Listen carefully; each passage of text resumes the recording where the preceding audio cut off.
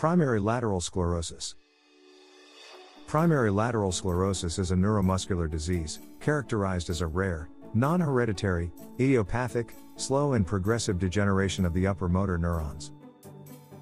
Approximately 2 to 5% of adults in neuromuscular clinics are diagnosed with PLS. The age of onset is approximately 40 years and older, though a juvenile onset form of PLS has been identified as well. Although the difference is not pronounced, there is a slight male predominance over females in being diagnosed with PLS. The exact cause of adult-onset PLS remains unknown. PLS is a diagnosis of exclusion, meaning that individuals are diagnosed with the condition when their progressive upper motor neuron dysfunctions cannot be explained by any other possible cause. The juvenile form of PLS is thought to occur due to mutations in the alsin, or ALS2, gene. The effects of this mutation manifest with maturity. PLS is due to upper motor neuron degeneration. Therefore, clinical presentation is consistent with signs and symptoms of UMN disorder in the absence of lower motor neuron symptoms. These UMN signs and symptoms include spasticity, hyperreflexia, and weakness. Other potential symptoms include stiffness, and increasing difficulty maintaining balance with the progression of the disorder. PLS may affect the bulbar region in the medulla, causing degeneration of the lower cranial nerves. Bulbar signs and symptoms include dysphagia, dysarthria, and pseudobulbar affect or emotional lability. PLS is classified as slowly progressive. The typical pattern of progression is spreading from side to side, region to region. It may start in the bulbar region and descend down to the limbs, or it may start in the lower extremities, progress to the arms, and then the bulbar region. Symptoms spread slowly over many years before plateauing.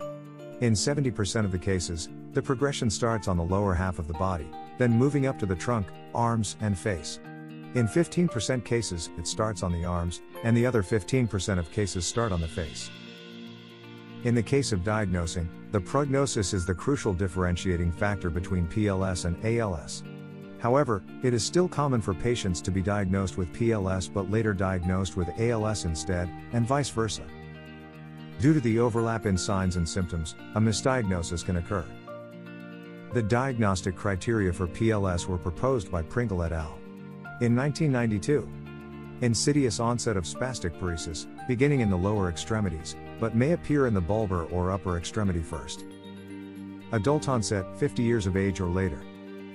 No family history of PLS. Gradual progression of the disease. Duration, 3 years or more.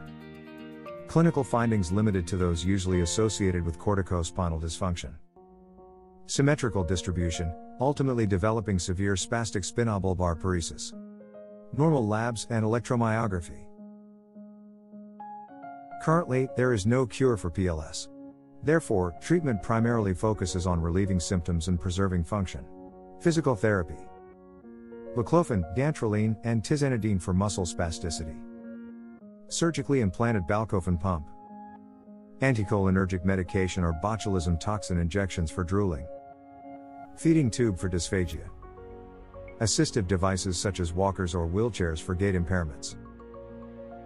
If you like the video, please hit those like and share buttons. Have you seen patients with PLS? Comment below.